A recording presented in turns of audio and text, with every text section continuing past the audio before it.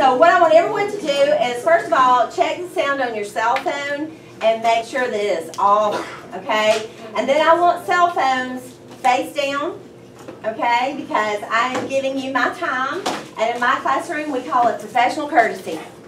You know, the way we honor other people's hard work and their presentations is by paying attention. So please make sure your cell phone is put away, out of sight. If you don't have any place to put it that's safe, if you don't have a bag, then put it face down, all right, and keep it that way. All right. So I'm Ms. Nolan. I've been teaching AP Lang for a while, and I really love it, and I love synthesis. You know, synthesis is useful, and it's the most important skill probably that you will learn, and you will use it for the rest of your life more than any other. And it doesn't matter what field you go into. And you already do a lot of synthesis, because when you get ready to form an opinion about something, when you need to find out about something, what do? You do research, right? Usually you get your phone out, you start looking things up, yeah? Do you just go to one source? Do you just read, if you're getting ready to purchase something, a big technological purchase, a new phone, or some kind of gaming system, do you just read one review and think, yeah, that's it, I'll go with that? That's a big purchase. You're going to look at more than one, aren't you? And from all of the different opinions that you find out there, you're going to decide what to purchase, right? You're going to make your own decision. That's what synthesis is. So I'm a big believer in mnemonics. I have a bad memory sometimes. So I have to jog my memory. So this is what I want you to think about synthesis. Synthesis is, okay, and is equals idea plus supports. Synthesis is using textual evidence from other works to support and prove your thesis. Yes? This is very true, okay? So I want you to tell me what textual evidence is. What's textual evidence? What? Stuff from the text. That's right. Okay? So I want you to think for a minute about all of the ideas that have been launched from others. You know, what if there were no internet? What if there were no libraries? What if there were no books? And anytime you wanted to do something, you had to start from scratch. We'd be in bad shape, wouldn't we? So we all launch new ideas off of the old ideas of other people, right? Okay, so I've got a little video for you because I started thinking about this. Like, what can they really think about this grown that's launched? And I remember a student teacher that I had once, and she had this cool little device back before anybody carried around a cell phone. It was called, well, I think we did have like cell phones, like flip phones, that kind of thing. She had a Palm Pilot. And it was the coolest thing because her Palm Pilot had her calendar on it. So she could look at it and see where she was supposed to be. And I remember thinking, oh, that's really cool. Because my phone was just a phone. But now, what is your phone? Computer. It's a computer with a phone app, right? That's basically what it is. So let's think about how we got there. I'm hoping this will work. It looks like it will. Maybe. Is it going anywhere? Something's happening. Here we go. All right. I don't know if we'll have sound. We don't really have to have sound. Okay. All right, so watch. So, some cell phones through the ages.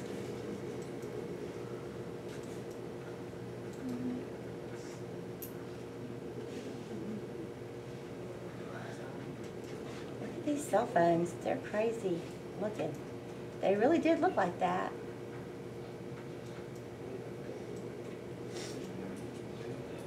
I don't find any sound here, but okay.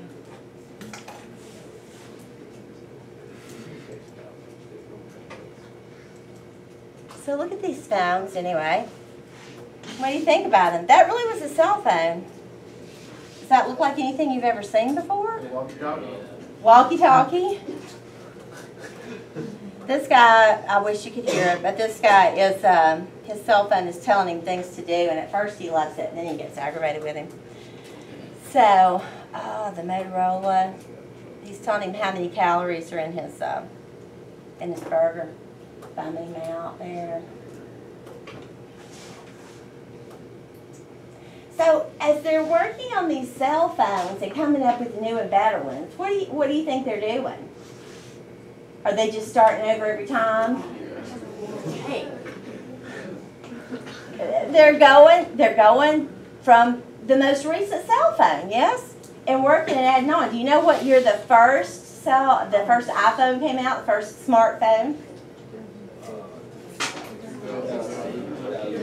It's coming. You're about to see the first one. Just the shapes are strange enough, aren't they? I wonder what kind of research they did to figure out what was the best shape. I remember the sideways ones, where you texted and it was sideways. Oh, here, they're starting to look a little, look. Here it comes. Oh, dramatic pause. It's really aggravated at him now. So the evolution of the phone is not so great sometimes, because he eventually tells him he looks really stupid when he's angry, and he says, look, I took a picture. That doesn't end. Oh, the stylus, that was a thing.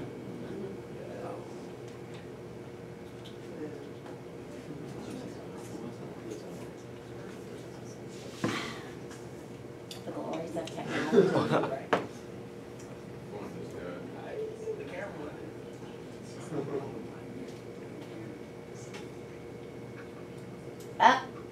Did you see it? Do you think it's there yet?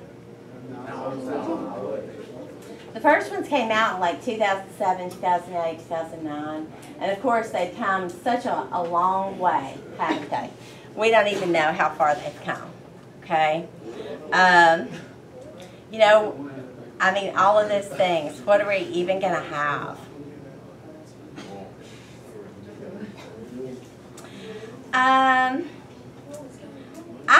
I sort of think that eventually we'll get back to a Palm Pilot of sorts, where we have, we can look at our hand and our cell phone will be like, you know, our palm. Of course, that's not really fair, because you have a big hand, you'll have a bigger screen, right? My daughter has a dog, and she's on her own. She pays for her own things now. She's a grown person, but her dog has a GPS in its body, like under its fur, and she can track her dog and see where he is in the house or in the yard or whatever.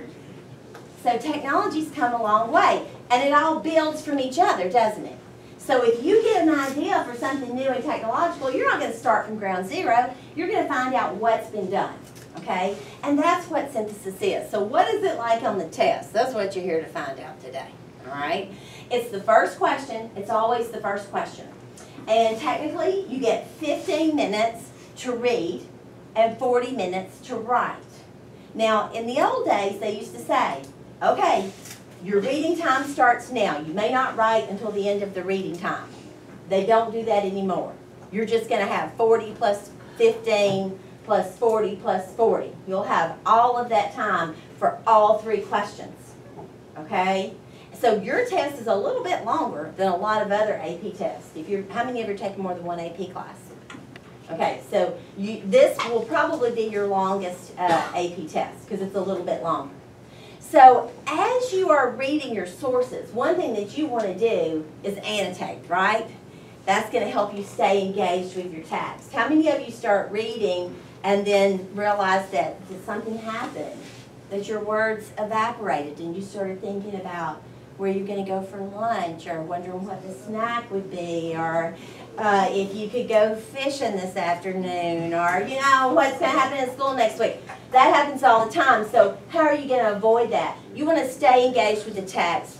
And what I like to say is have your pen or your pencil and just follow along with it. And I say, you know, I tell my students to block concrete things, you know, put squares around concrete things, and circle abstract things. okay? Things that you can't touch, like hope and inspiration, all right? So with synthesis, the skill is basically taking from these sources that you're going to be given and backing up your thesis. That's what you're going to be doing, okay? Yes, sir?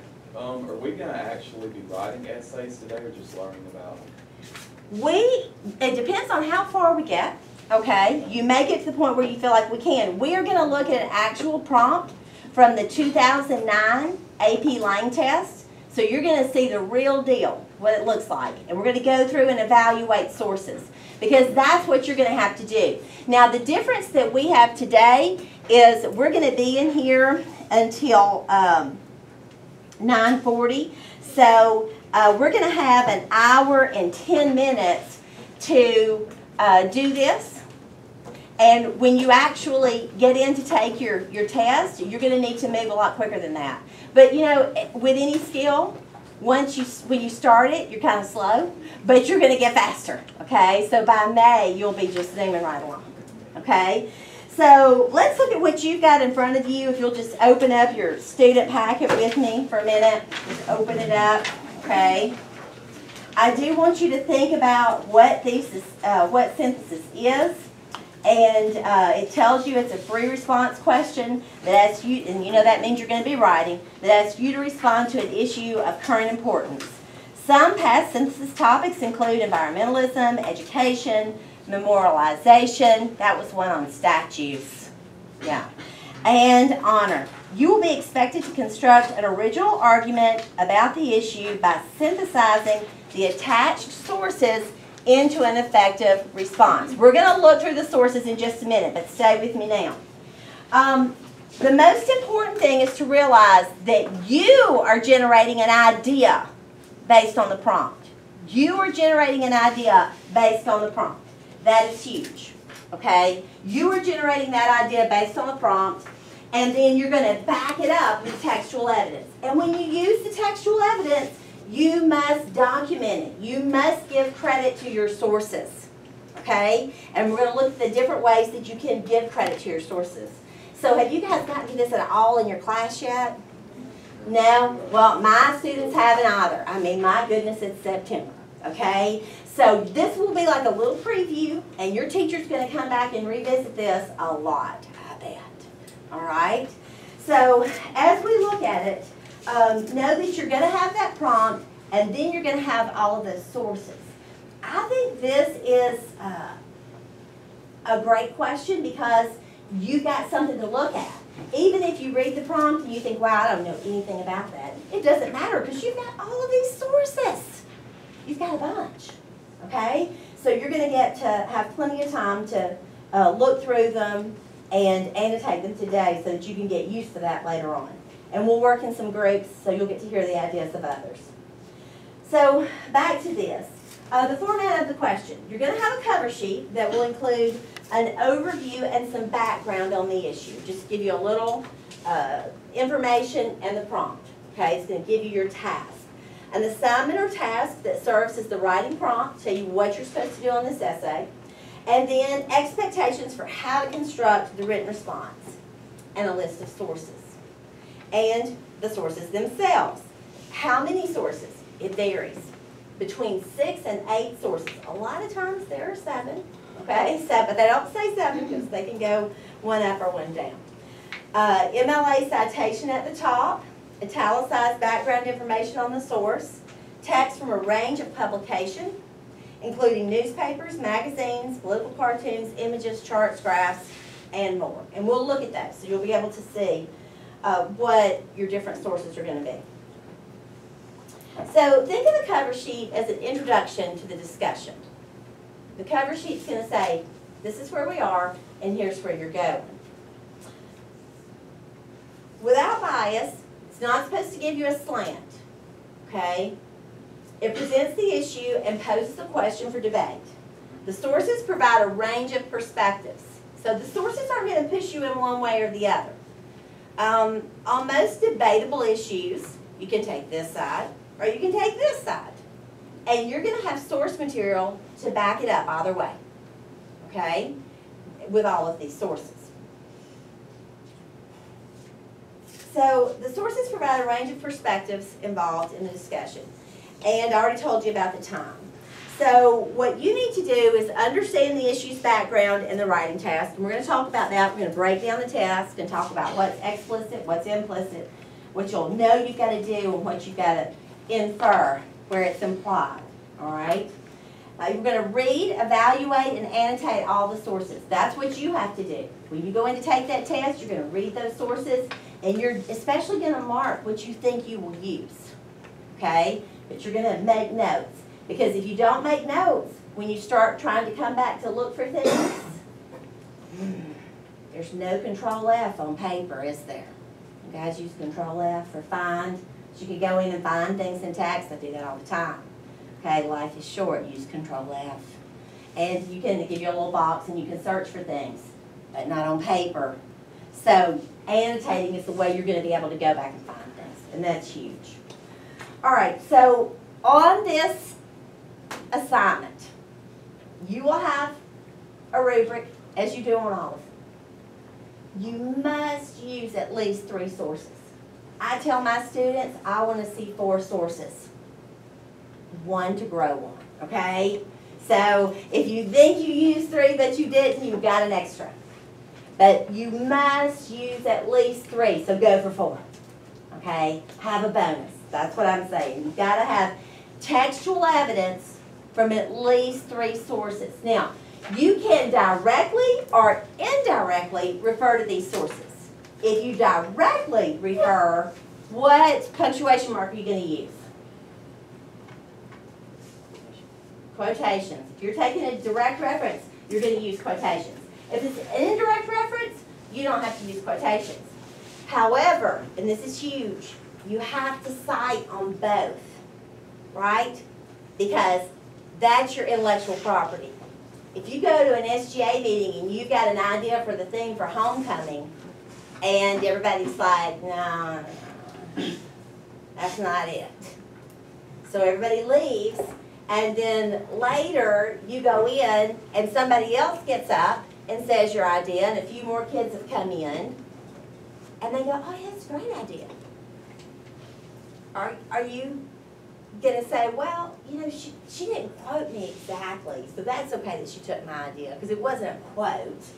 Are you going to say, wait, that was my idea? Are y'all okay?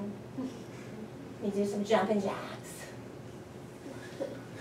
What are you going to do? Are you just going to let her take your idea?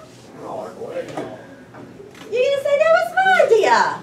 When you go back in, everybody say, you know what, that is kind of, that's a great idea. What happened when I said it? Right? So we want credit for our ideas, whether they're quoted, word for word, verbatim, or whether they are implied, indirectly quoted, indirectly referred to, indirectly referenced. Okay, so look at the very last sentence on here. This is huge. Will somebody read that for me? I'm going to have to call on the guy whose shirt says nope. Okay? Like, will you read this for me? Nope. Okay? So, the last sentence there on page 2. Read it out loud. It is most important to after reading the sources, you formulate your own argument and support it with information from the text. Consider how the texts work together to build upon your understanding of the issue. Okay, that word, those 2 words work together. What do you notice about them? They're bolded. So it's not enough to just say, okay, I've got an idea. I see some textual evidence in these sources. This works. You've also got to think about how the sources are working together to influence you. Okay? And we're going to look at that. All right, so first of all, what kind of sources can there be in the world? Let's look at different sources. I just showed you one source. What was it? Or our video was? Anything that's on the internet can be a source. I showed you a video source, didn't I? You know, that's a visual.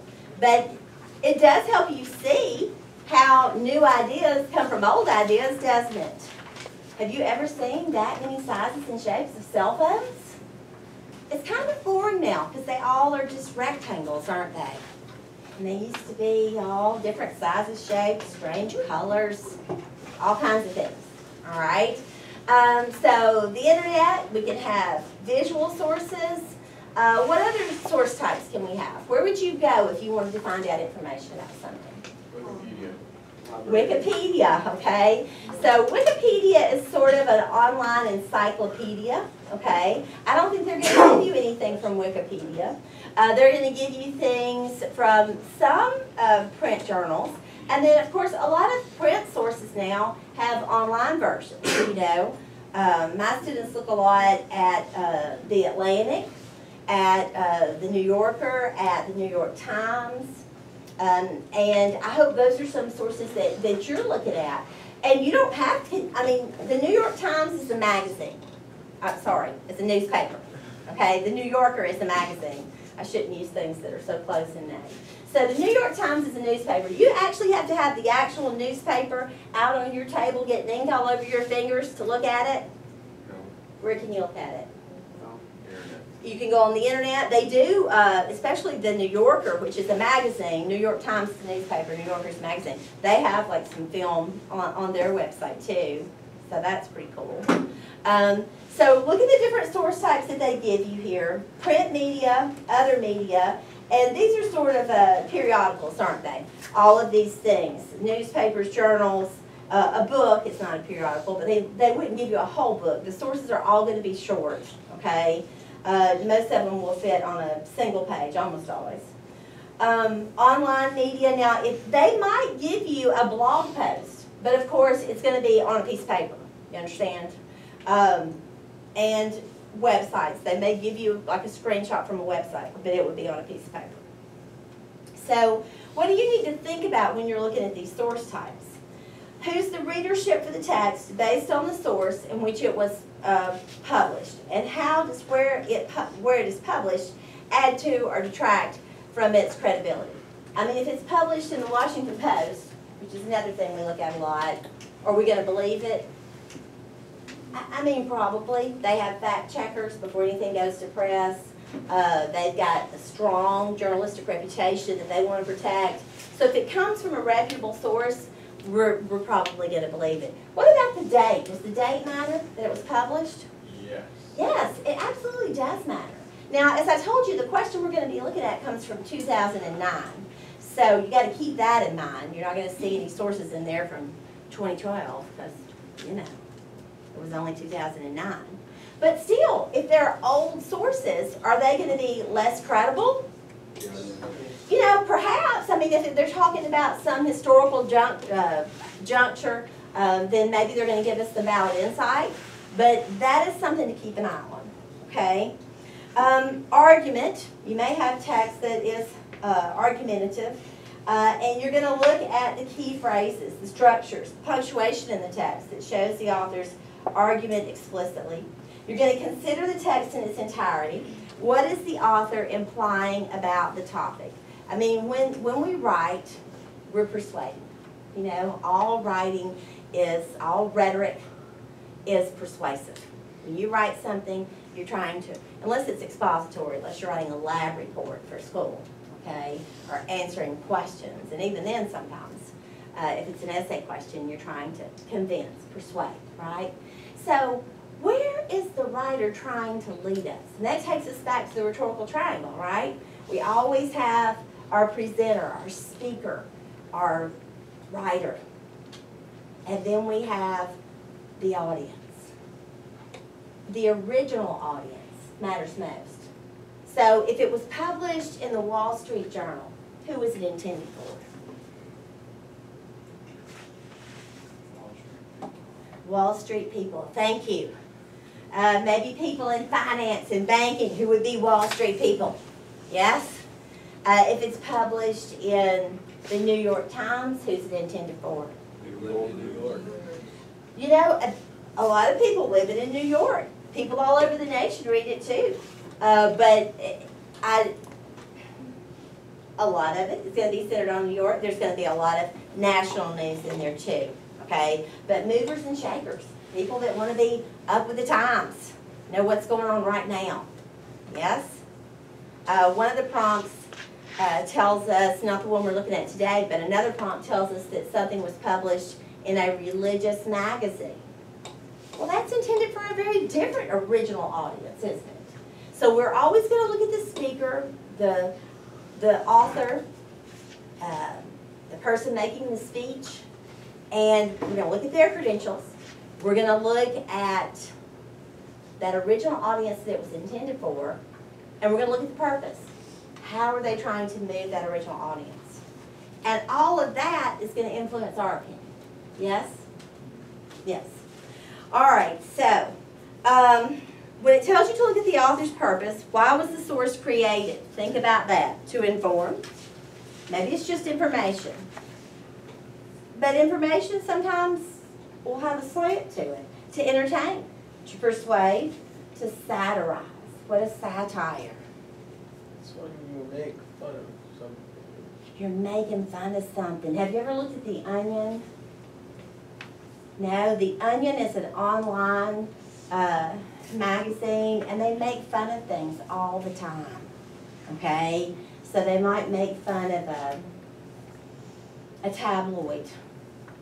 You know, woman has 8-headed baby while being kidnapped by aliens. Yes? That's obviously satire, right? Okay.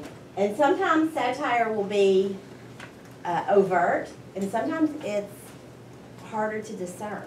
So you have to be aware and looking for that. All right, and so bias. That's another thing we want to look at. And hopefully by looking at the speaker's credentials, looking at the diction, looking at so many things, we'll figure out whether it's bias. Is it overtly one-sided? You know, the piece that was in a religious magazine, I mean, it had an obvious slant. It was one-sided. Is it objective? Does it try to weigh things out? Look at the pros and cons. Make a yes-no list. Is it skewed? Does it examine the pros and cons, but it's illogical, not a fair treatment? That could happen.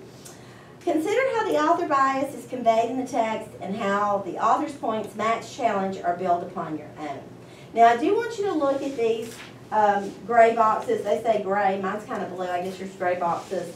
But we are going to look at the synthesis question cover page aloud.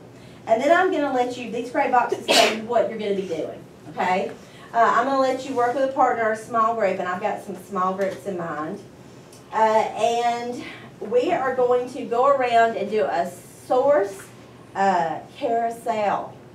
You know what a carousel is, where you go round and round. And we're going to do that and look at the sources with our groups. And we're going to look at the scoring guidelines and commentary and then come up with a revised thesis statement. So let's see what our question is today. I think this is a pretty provocative question. I think it provokes you to really think about an issue that has an everyday relevance for all of you. So I like this question. This came from 2009, Form B. It doesn't really matter to you what that is, but let's look at the suggested time. 40 minutes. This question counts for 1/3 of the total essay section score. You guys understand you're going to write 3 essays, and then you're going to have some multiple choice, right? So this will be one of the 3 essays. The following prompt is based on the accompanying 7 sources. This question requires you to synthesize a variety of sources into a coherent, well-written essay. When you synthesize sources, you refer to them to develop your position and cite them accurately. Your argument should be central. The sources should support this argument. Avoid merely summarizing sources. That's huge. So, Miss Alabama, with your Alabama shirt on right here. My daughter's at Alabama first year. Younger daughter, old daughter. She's done. All right, Miss Alabama. What is your job? Is your job, this is a yes or no question. You're going to start off 50-50 true false. Is your job to summarize and report on what is in all of these sources? Is that your job? No. Congratulations. You are the winner of this round. Okay? You win this round. That is not your job. Now, who can tell me what is your job? Should we make this an Alabama-Auburn thing? Should somebody from Auburn tell me what is your job? I see UAB shirt, Harvard. Is that Harvard? Oh. Y'all work together, UAB, Harvard. That's pretty powerful.